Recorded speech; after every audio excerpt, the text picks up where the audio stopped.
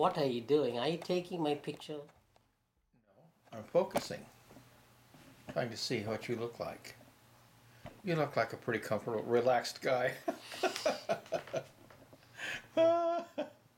Sort of like Gandhi. You know when Gandhi was real laid back? Uh-huh. You know when he was setting his white robe on, kind of like.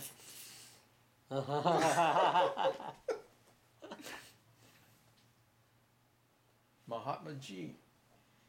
They have, at the library, they have Gandhi. And so there's a lot of incidents. I mean, the history of India, if you read the history, Oh yeah. you see all these high points. High points. Mm-hmm. But the Like second the half. Salt March is a high point. Mm-hmm.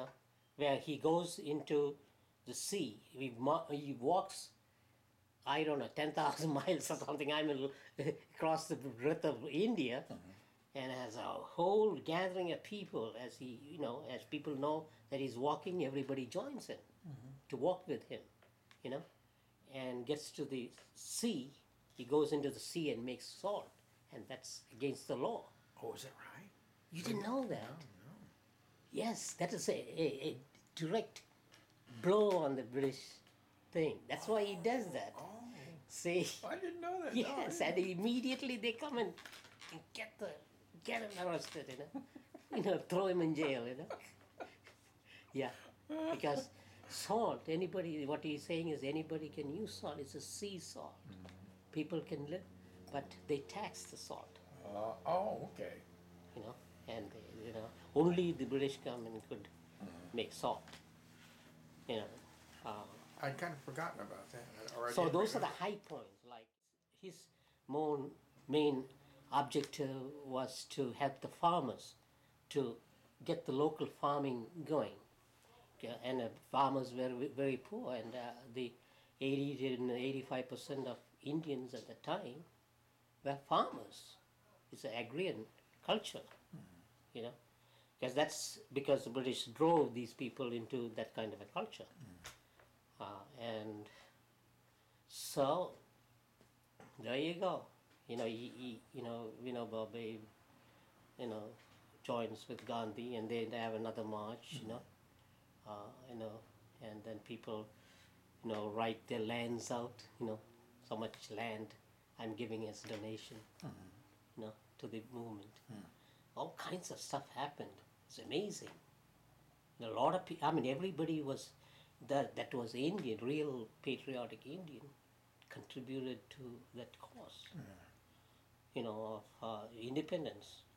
It's not easy. And then there was the opposition for the independence, because people that are well-to-do and had a lot of things that they were keeping tags with the British, and also the Maharajas, they were siding the British.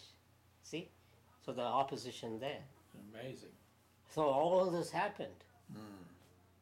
You know, uh, so like see in Scotland what was going on. The rich landlords sided with the British, and that's why they couldn't get the independence all these years. Because British have their ways of doing stuff. They know how it's in their blood to do that. They were shrewd. Shrewd, Yeah. They shrewd. were. So Gandhi had to fight all those things.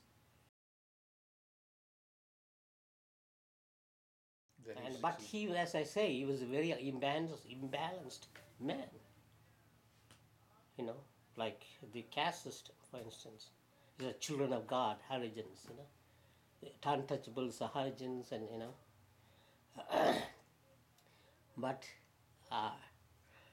when a Harijan leader said, let's cut all the Harijans, the untouchable people, from the Hindu caste system.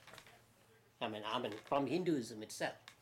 Why should we be following a religion that doesn't allow you to go to their temple? Because you're untouchable. Yes. So cut. Let's do our own thing. There's like 300 million people there. Yeah. Let us be what we want to do what, Gandhi opposed that. He did? Yes, I didn't know. vehemently opposed it. I didn't know that. See, that's the imbalanced guy. He said, no, they belong to the Hindu culture. They cannot be independent.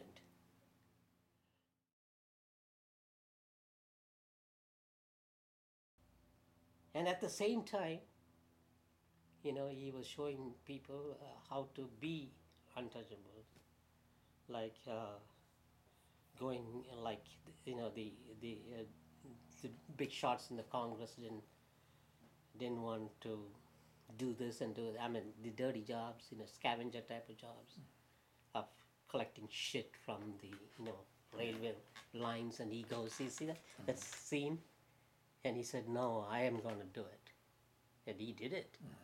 He collected shit, put it in the bags, and to clean up. So those things he will do. At the same time, he acts crazy. Like he went to see the king, in Great Britain with no clothes on. Nobody has ever done that in the history of the world. They have protocols in going into the palace. Even if you go to the palace in Trivandrum, you just can't waltz in there. There's a lot of protocols. You have to know etiquette, what palace etiquette. He didn't give a damn. So, I mean, he's educated. One time, he was a lawyer. He was a practicing lawyer, very good lawyer.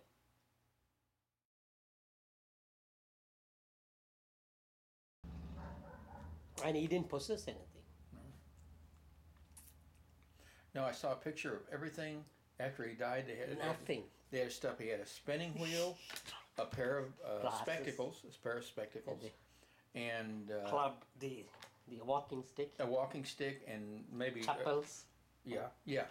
Just that's it. That's a Bible. A Bible, yeah. Had a Bible, and Jesus' picture. How do we know it's Jesus' picture? Yeah, he had a Jesus' picture. But how do we know it's Jesus' real picture? No, I mean you know what I'm saying. What we see, we all know as Jesus.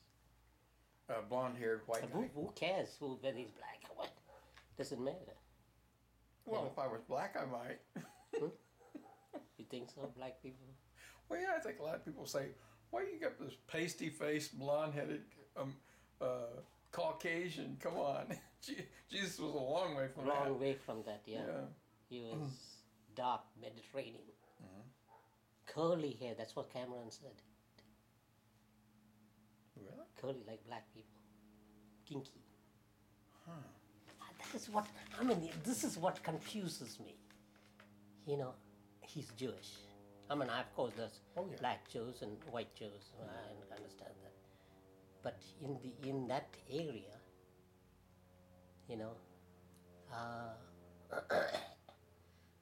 I don't know. Most of the things that I see, the Jewish people are, white. Even when you look at it and look into ancient, Egyptian times and all that, I mean, because there are, pictures.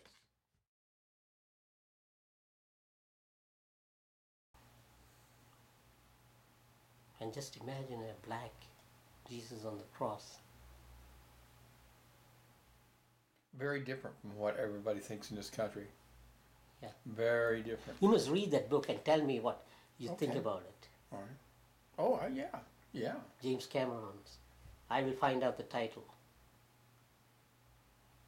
What time is it? Ooh, about 3:10. I better go. So he's gonna come.